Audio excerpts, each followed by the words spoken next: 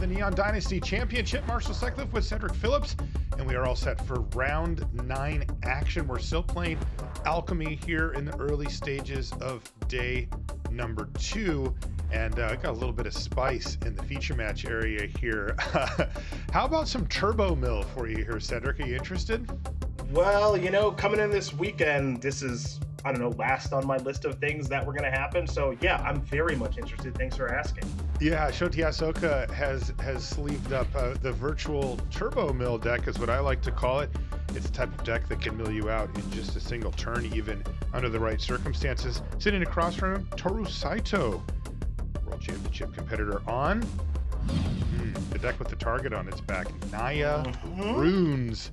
But that has not stopped Toru from having a very good start to the tournament. 6-2 coming into this round. Shota also 6-2. These players both from Japan, and looks like they are ready to roll. Hand looks pretty good on the opener here for Shota. You see Invoke Calamity ×2 in the lower right part as well. This is a card that it can do numerous things in the deck, but how about 2 Tasha's Hideous Laughter at the same time? That is a powerful combo and perhaps a game winner. What's notable here for me with this Izzet Mill choice is, again, coming into this weekend, you and I have talked about this ad nauseum, as has the rest of the gang. Look, we knew the Naya Runes was going to be the deck to beat, right? Now the question is how can it stand up to the hate and everything else? This Generous Visitor is going to bite the dust here, it looks like, in just a moment. But there's only one person playing Izzet Mill this weekend, or anything Mill related. We're watching them. And that is a loud statement, right? Of, I think this deck is good enough, because let's think about what Shota generally plays. He loves a good control deck. He might play the team deck. And look, I know that he has like a pretty wide range, but I don't think this wide. I mean, only person in the tournament doing this thing where if he's right, looks like a genius, and if he's wrong, it's kind of awkward. Definitely. Well, it's a statement. I'm digging the choice. It's a huge statement, and I'm digging the risk and the choice here this weekend. Yeah, one way to kind of conceptualize what Shota's decided here is he has taken a blue-red control shell, and he's kind of picked a win condition that's difficult to interact with and can kind of one-shot you out of nowhere. And, you know, that's an interesting take, because, you know, you don't see a lot of Izzet control decks either, but he must have felt that the combination of this deck's ability to keep pressure off of its back long enough to get its combo or, you know, string together the cards that it needs was good enough, and that's why we see it here. And look at this, an interesting decision here from Shota early. He has Prismari Command. He could have used it right away to kill a creature, maybe even make a treasure, but he decided to try to get value from Jwari Disruption, and boom, he gets it. Yeah, really nabs one of the best possible targets he could have. Looks like he may go for the command here, though. And it looks like Prismari Command, we're going to see deal 2 damage and create a treasure. Divide by 0, which has been rebalanced, so there's some slight shifts there in hand alongside 2 copies of Invoke Calamity. Invoke Calamity, to me, Marshall's interesting for this weekend, because as you kind of go through Alchemy and you figure out, okay, what are the most powerful things to be doing? You know, what are the pillars of the format? Runes is certainly one. Archon of Emeria, we've learned, is a second one. And Invoke Calamity is an incredibly powerful card, but we're talking about a card that has 4 red mana symbols in its casting cost, and you really got to build around it. But it looks like Shota felt like that card was more than powerful enough to try to build around. You can certainly see the upper potential on a card like that, right? You read it, you go, hey, there's got to be something stupid I could do with it. Right? And I will say, though, the third copy here, perhaps not really what he had in mind. I would agree. No arguments here. But he does have access to Divide by 0 to keep Saito off balance, and then maybe even learn if the spell costs 4 or less, which I think they all do in this deck. Yeah. And so he can maybe ship away one of these, remembering that you can learn for cards, you know, lesson cards out of your board. You also can just rummage. You can discard a card, draw a card. Which this deck is actually very interested in, given the power of Invoke Calamity. That's right. Perhaps a forced play here for Shota. Doesn't have a whole lot else to do. All right, I'm going to learn and get a way to find a land here. Okay, right. This makes some sense. So Environmental far, so good sciences. here for Shota, right? Like, He's at 18. yeah, he's at 18. There's nothing on board currently. Finally, something's able to stick. He can play environmental sciences, and now he's drawn another. Oh, look at this. He's just going to sit, give himself maximum options on the divide by zero invoke.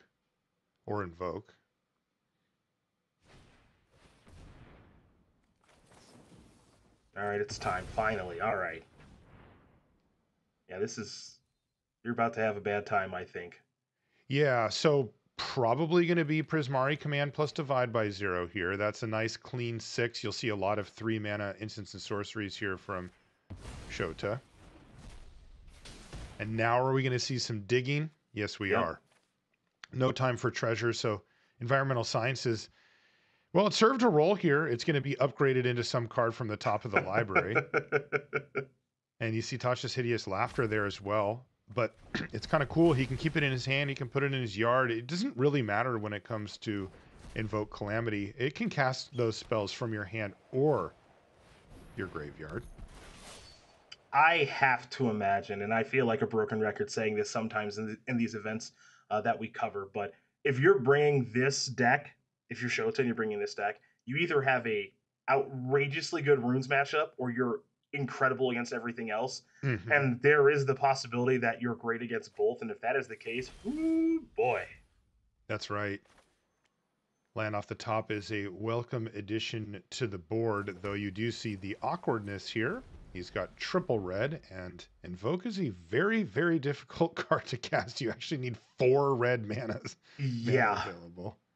But apparently the juice is worth the squeeze because we just saw one resolve, and that was pretty darn good. And I got a feeling we're going to see others resolve over the course of this game. That's right. He's also got Unexpected Windfall that he can use to generate not only an extra card, but also the 2 treasure, which, you know, that really matters when it comes to casting these Invoke Calamities. For sure.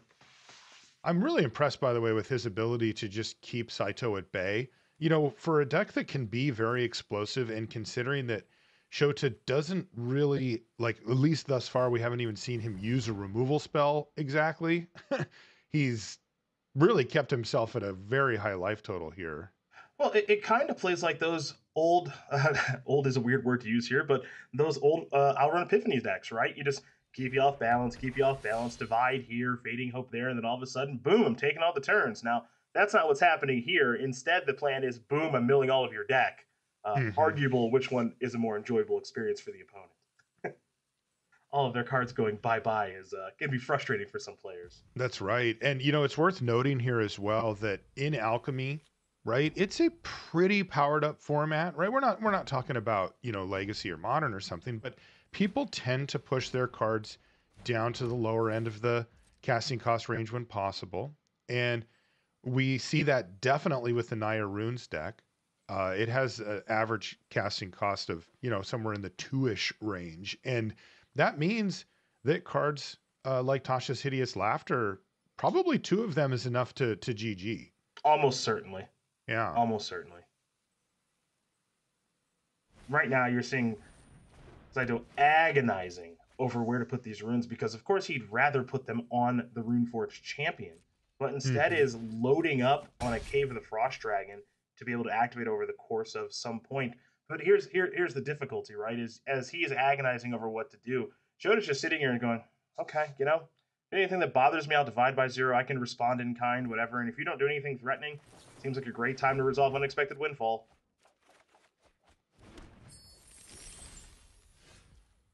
Okay, there's the Windfall. There's the treasures.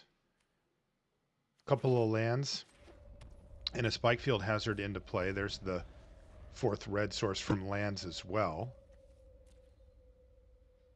It is worth noting that Invoke Calamity does exile the things that you cast off of it. It also exiles itself. Yeah, it's certainly for the best. Right. It'd get a little wild if that weren't true. Goodness. Yeah. But yeah, you know, so if you're thinking, well, you know, why doesn't Shota just fire off an Invoke, then just do it again the next turn and use that Tasha's Hideous Laughter twice for the GG. That's why. Ooh, Showdown the Skulls. A couple of cards deeper in the deck, huh? You helping me? Helping you? I was gonna say. Also, that's the most expensive card. Yep. That's a lot of help. It really is. And you'll start to see some of the cool combos that can come out here for Shota with Unexpected Windfall as well. Right now, though, a good opening. Oh, look at this. All right, what are we thinking? Taking a look at the hand, taking a look at the graveyard. Of course, when you have the choice, getting stuff out of your yard is preferable since you can just cast the stuff from your hand later. But the option is nice. Looks like we're going to discard a land for Unexpected Windfall and then find another card to play here. Okay. It's going to be Voltage Surge. Yeah. But it's going to take a sacrifice of one of those treasures. And he actually does do that. He wants to get rid of one of these Runeforge champions. It upgrades the Surge to 4 damage, so enough to kill it. And Shota's just playing a good control game right now. Yeah, this is just interaction back and forth however I want to. It's basically all on his terms. Nothing is being forced right now, right? He's not going scrambling and, I need to find a burn down the house or divide by 0 or I'm really going to die. It's just kind of, pick and choose, pick you apart at my leisure. I'm still sitting at 16 as we're working ourselves into what I'd consider to be the late game now. So yeah, life is pretty good for the, I can't believe I'm saying this, Izzet mill player.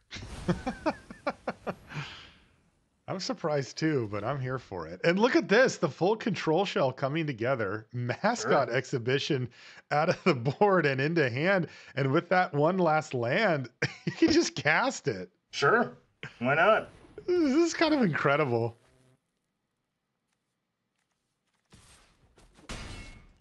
He's down to 13 after a runed up Runeforge champion hits him for 3. Oh boy. That's actually a 1-of in his deck as well. I call that a 1-of fun of there in Discover. Yeah, it's interesting because it's for somebody like Shota not putting that card in your deck just doesn't seem like an option. He loves stuff like that. Discover the formula for him. The card's incredible. Off the top, yeah, it's really great. And it looks like he may take a turn here to fire it off. He kind of wants Saito to put another creature onto the battlefield here. Then he can just burn him down. Yep.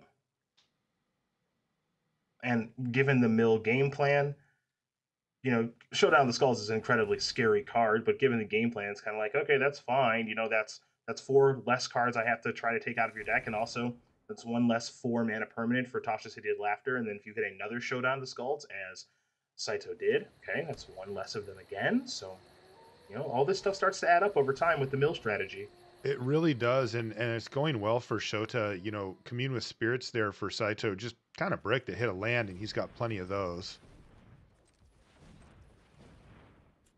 Looks like we... I'm going to assume that's a Kami of Transience there. Yes, that is. I have not actually seen that art, though, but it's pretty sweet.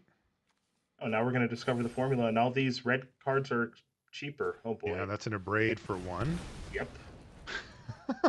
So that's dead. Saito has to be getting frustrated here just watching Shota have an answer for actual everything. Yeah, I mean, as an aggressive player myself, I've been on the other end of this before, and it's just kind of like, so do I ever get to resolve anything or have the game go the way that I want it to? Oh, so Can I no? have more than a 2/2, please? Yeah. For a little while? Yeah. I have to execute my game plan at least a little bit here. Curious when Shota decides to fire off the mascot exhibition as well. It's a great stabilizer. Very difficult to die after you've played it. It doesn't work particularly well with burn down the house, but he can just sort of cash in those creatures for value. And he has 1 more Voltage Surge just to take out this Kami. Yeah, just picking them apart. I mean, this is just brutal if you're rooting for runes, because it's just, you see all these removal spells, another copy of Invoke Calamity. It's just kind of, okay, it's just however Shota wants to approach the game, he gets the option to do so. It's just so tough. There's so much removal. Yeah, he's going to tempt Saito into playing a rune. He knows that there's a Rune of Speed exiled with that showdown, and he's like, you know what? I've got a removal spell for your Kami. You're not going to put another rune on the stack at instant speed, so just in case you decide to make a misstep and fire off the Rune of Speed on the Kami itself, I get a little extra value. So far, we've seen that Saito has been reluctant to do so. He's put most of the runes are on a land. Yeah. Just has built up that Cave of the Frost Dragon so that whenever it's time to go that route, that's the way to go. And it's actually, pretty good because it's a little bit bigger than it normally would be. But activating that thing is essentially your entire turn, so there's a trade-off there. Well, here we go. Speaking of, Yep. this is going to be a heck of a dragon. Look at that. 5/6 lifelink trample. Flying. It might be time to make a move. So he is actually forcing the issue here with the rune. Mm-hmm. And that's going to mean that Shota gets to get a little more value. But he may need to consider keeping as many burn spells as possible to try to kill this dragon. Yeah, this Cave of the Frost Dragon is large enough that it matters. And this is a great time for another copy of Invoke Calamity. And, again, utilizing what you have access to. But there may be no wrong way to eat this Reese's. There might be plenty of ways to take care of this thing. He's going to go for Cathartic Pyre here. Oh, let's see what he does. Little trip to Value Town. Wow, okay. He's just going to bury him in cards. Oh no. Is that a farewell? It is. This is one of the things I love about his deck. He's Izzet. It has a couple copies of Farewell hanging out. I absolutely love it. What in the heck? Yeah, so you can cast it. You can cast it with Invoke Calamity. You've got the Forsaken Crossroads, and then also you have Unexpected Windfall to create treasures and Prismari Command to create treasures. Flash double white, Yeah, so sure, you can just jam double white into your old Izzet strategy. Wow. This is just a clinic here from Shota. I really don't envy being in Saito's seat and having to endure this. Shota's got to find a way to finish the game at some point, though. I mean, as much fun as it's been watching Invoke Calamities, plural, be cast and picking up a copy of Farewell and everything, you got to kind of try to kill your opponent at some point. Yeah, I think that just comes down to the Tasha's Hideous Laughter in hand, and then he just finds any way to copy it, right? Like, he has Galvanic Iteration in the deck as well. I guess you can cast Farewell here and exile enchantments, and that makes the Cave of the Frost Dragon worse. That might be fine. It would leave Saito with no creatures available at all. Yeah. I mean, there's still the cave, but it just gets significantly worse, which, okay. Man, this Farewell has been so impressive. Super good card. Super good. Like, when we say sweepers, we usually just mean like, oh, it kills creatures, or this thing, like, that's a reset button right there. Yeah. There's a Rune of Might. So I guess Saito just has to start rebuilding onto this cave again. Yeah, I mean, this cave, oddly enough, it's a card that I personally, I don't think we're there. I think it's going to be over 2 turns. But yeah, I mean, this card has overperformed in spots that I didn't think it was actually going to be all that relevant because it's so expensive to activate. But they're playing one for a reason. He's so close too. Yeah. So this is 5 power. Right, and he actually has a Rune of Speed. He's just a mana short from putting that on to making it just 1. That doesn't do much. Okay, so how much help does he need right now? Like, yeah, I think Saito, you see his hands on his head. Like, I think he actually might genuinely be surprised. Like, given everything that Shota has done this game, it is entirely possible that Toru can win, which I am actually just kind of awestruck about. Yeah, I wonder if Shota does the math. He has a deck list, and he knows the converted mana cost of every card that he's seen.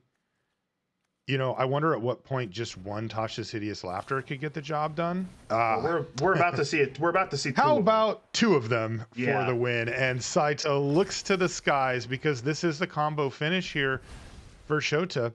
Well, It's going to exile cards from the top of the library. Yep. He got it. Right? Yeah, until you hit 20 mana value total, but two of them is easily enough. That's the classic for Mill too, right? Where it's like, well, you were gonna have me dead next turn, but you're not gonna get it next turn. Right. Wow, what a finish there from Shota Yasooka. Crazy game, and like you said, it's almost torture here for Toru, right? He kind of felt like I was so close to maybe closing this thing out, and then Shota's like, "LOL, no." Yeah, what I love about this is the dynamic between the two players. Toru is a lot more expressive, and you get a lot of body language from him on the top left hand corner, and then for Shota, it's just I don't know, just over here just doing my thing. Not gonna get a lot out of me. I remember when he won the Pro Tour, and a lot of people like look up or put their arms to the sky or whatever, and when he won, he de-sideboarded. Well. Gotta get ready for the next match. I just put the cards back in the deck box. It was just like business as usual for Shota. He is he's ice cold when it comes to these high pressure situations. You say when he remembers the Pro Tour, and my initial response was going to be, which one? Yeah. Yeah, because he is a two-time Pro Tour champion. Of course, you're referring to Pro Tour Kaladesh in Honolulu back in 2016, but also a nice little victory. I was actually at this event that he won in Pro Tour Charleston. Was this a team event? It was. It was back in 2006. That was a fun tournament. Ravnica Block Constructed. Block Constructed. That's right. I haven't heard together in a while. That's right. Wild format, really, really good time.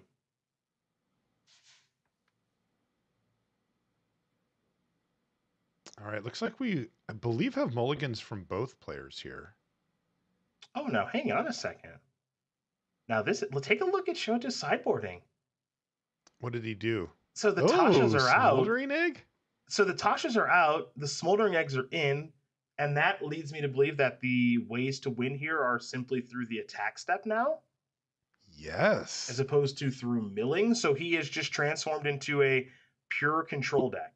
Yes, that's exactly it. With 4 copies of Smoldering Egg. This is so sweet. Oh man, I love this deck. So still has Invoke Calamity, still has Divide by 0, still has all of these tools to interact with the opponent. Ways to win, it appears, are those Smoldering Eggs, a Hall of Storm Giants, a Den of the Bugbear, and then I wouldn't be surprised to see perhaps Mascot Exhibition lead to a victory. So there you go. Absolutely. You can see a heavy burn spell opener here with actually both copies of Voltage Surge, but he'll be happy to have one here as he can put that Kami back into the bin. Now, it may come back later, but at least he isn't going to just get ran over. He's also got a Thundering Rebuke, and then he looks like he's found a land for the turn. And yes, thank you very much. I will take an Unexpected Windfall. Yeah, that's being on top there. And the draw step here for Toru, though, was a pretty good one there in Runeforge Champion. Really nice draw there from Saito, indeed. And as you can see, that's going to set him up for some seriously powerful stuff. He has the Jukai Naturalist, which is the other half of the combo here. That'll make his runes free. He's got 2 of them in hand. And then he also has Showdown as a backup plan. So as it stands, he is going to lose his one and only there. But he's got plays. Yeah, I mean, this might actually happen for once, Marshall. So many times yesterday we were talking about, Showdown on the Scalds kind of break open the mid game here a little bit for a Naya Runes player who's dying for it. Well, might actually see that come to fruition for once, though I might be wrong here because Jwari Disruption might mess that up. Kind of interesting. Really great set of draws there for Shota. Now he gets to play untap land and have access to Jwari Disruption, and then failing that, he can play this Unexpected Windfall. It's really worked out nicely for him, though Saito's not interested in running out the Jukai Naturalist into what he presumes is a burn spell, and he's right. Shota's going to be able to really churn through his library here, though, because he found another unexpected windfall. Yep. And a land, so he'll probably want to get rid of it if he's not forced to use the disruption or the voltage surge. And even then, he's got a couple of treasures that he can cash in if he chooses to. So a lot of hope here for Shota. Even though he doesn't really have the tools right now, he's going to be seeing a lot of cards, and he's going to have a lot of mana available. All right, so here's unexpected windfall number 2. I don't want to discard Force Spike. I want to get him. He definitely wants to get him, but I think he's noticed that Toru's just not interested in playing into it, so he's going to get rid of it. Very disciplined play there by Shota. A ton of mana now for Shota, too. That's right. He'll actually have access to 10 mana after playing this land.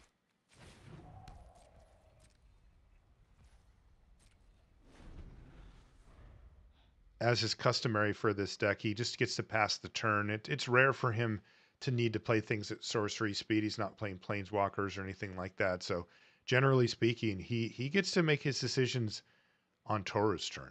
Yeah, it's just wall of mana up, make your move. Do what you're going to do. And what's fun about this, if you're rooting for Shota, or you're on his side of the battlefield, all right, I've got removal spells. I've got Divide by 0, and, if you don't notice it, I have Hall of Storm Giants just ready to activate and humph one of your creatures. So that's right. You better make the right move, and the right move might be no move, and Shota's cool with that too. Nice one here in hand for Toru. He's got Valorous Stance, very good against the burn spell strategies that Shota brings to the table. Also, the Wandering Emperor, a card that's had a huge impact on both of our formats this weekend. Really a great debut for the Wandering Emperor. Super cool card, super fun card, and for the Wandering Emperor, well-balanced card.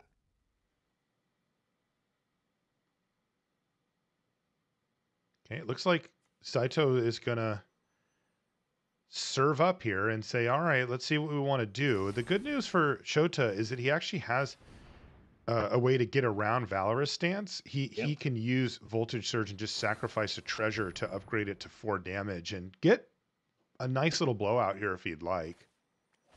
Yeah, he he also has Divide by 0, so good choices for him either way. But it looks like he's more interested in just getting this Kami off the battlefield.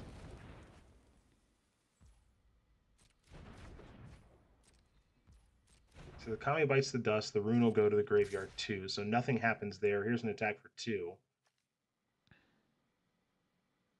And is there any reason to divide by 0, or just use your life total as a resource? Okay, use the life total, fall down to 15. Shota's pulling the I'll allow it at this point, sure. Right? Yeah, that's fine. Because if you're in Saito's seat, you're just like, come on. You just had everything. Ooh, invoke land. Trouble's here. This is going to get very interesting with Teachings of the Archaics, which he's drawn here. And another invoke Calamity. Fireworks on the horizon here for Shota. Toru is in agony. What is he freaking out about there? Well, just because I don't know. I don't know what he's hoping to draw. 5th land clearly was not it, but just can't be feeling good about the situation. This is so reminiscent of game number 1, which is, yeah, we're in the mid game. You're at 15. I have no battlefield. This is agonizing. Definitely. It's been a very painful match. Yeah. For Toru. It's hard to put yourself in Toru's seat without seeing all the cards, but we're just over here answering literal just everything. Nothing gets to stick. Nothing stays on the battlefield. I brought in Valorous Stance, fire it off. Nope. Got the extra burn spell for that too. Just nothing going. Nothing's working. Gotta be frustrating. Working. Of course. Absolutely. I've been Toru before. I can actually say I've never been Shota, because I would never play a deck like this. So I've been Toru for 20 years. Oh, that's great.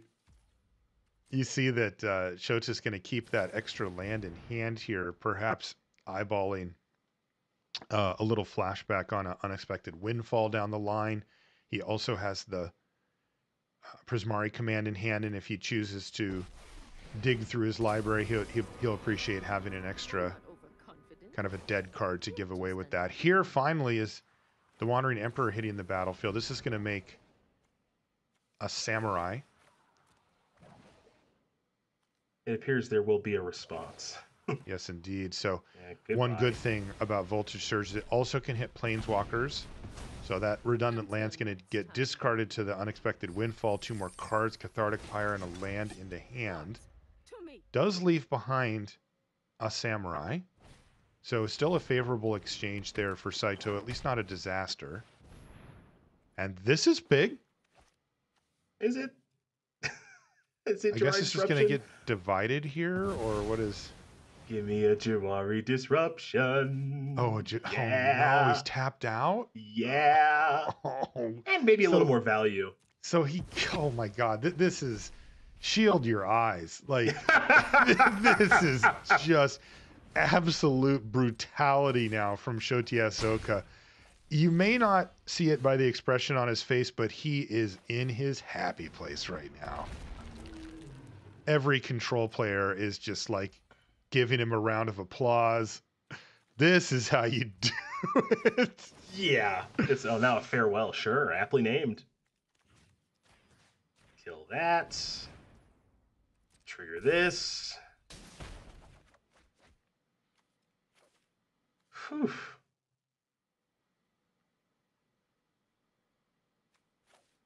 I mean, Gonna discard the. I was gonna say he doesn't even need farewell right now. He's got three spot removal spells in hand and a smoldering egg that's gonna transform soon. Don't even need it. That's right. In fact, he would rather protect this board as it stands.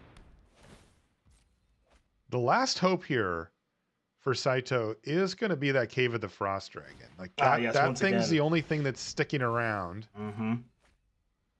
And it is getting quite large at this point. You're not wrong about that. That's the avenue to victory once again. It didn't work out great last time, but you can try again this game. Yeah, it's tough because, you know, multiple burn spells kind of needed. Geez, another unexpected windfall here for Shota as he just churns through the library. Upgrade complete. And there's also a divide by 0. And yes, here comes the damage. And if you've never seen this part, Saito's life total is going to plummet. He is going to absolutely see his life total just get chunked by this dragon now. Yeah, no need for Tasha's Hideous Laughter now. That card's sideboarded out for a reason, and you know it does make a little bit of sense because it doesn't really do much on its own. Whereas Smoldering Egg and the transformation into this dragon here, this is to take over a game all by itself. Yeah, Ashmouth Dragon is no joke. It's 2 damage extra per spell. Boy, by the way, good call said. This played out exactly how you said post board, right? He just went and got Mascot Exhibition now, and he's beating down with Ashmouth Dragon. Just totally control deck now, right? Yeah. Just completely flip the script where he doesn't need the cute combo. He's like, look, this isn't the matchup that I need this extra speed, right? Where I can kind of gotcha. He's like, meh, I'll just grind you into absolute oblivion. And that's what's happened. So my question is, what is the matchup where you want Tasha's Hideous Laughter? I'm curious too. Yeah, you know, where is it where it really shines? Because it's good here, but clearly he has built his deck in such a way where he's starting as a mill strategy and then is transforming accordingly, where you could argue to do the opposite, which is start as just a control deck that starts Smoldering Eggs and then transform into, oh, haha, I have these Tasha's Hideous Laughters in the sideboard that you're not prepared for, if he wanted to. Now, again, we're talking about a world-class Hall of Fame 2-time Pro Tour champion here in Shota Yasooka, so this isn't an accident that his deck is built this way. It's more of just a general question of why would he build it this way. So can he finish the deal here? Because that looks like a good game. Japanese is a little rusty for me, but bang, bang, that is going to do it. Shota Yasooka finishes the job. And I'll tell you, if I'm Saito, I think I need to go into the bathroom, look in the mirror, have a good cry, just let it out. It's okay, safe space, and then